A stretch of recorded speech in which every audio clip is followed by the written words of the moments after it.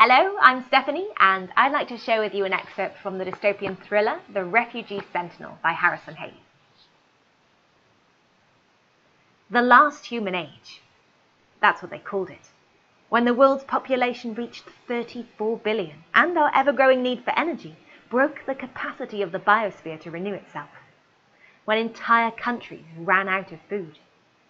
When our numbers kept growing by a new billion every few months. When Greenland melted first, then Antarctica, and the oceans rose by 220 feet. When cities like Shanghai, New York, and Rotterdam abandoned their flooded downtowns and covered the avenues with suspension bridges tethered to the skyscrapers above.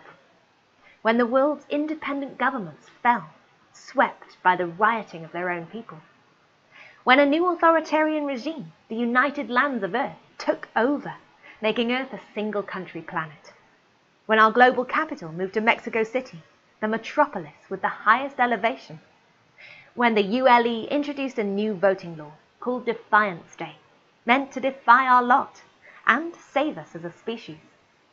When this law decreed that everyone had to earmark one other citizen to die, or take the place of an earmarked person by sacrificing his own life.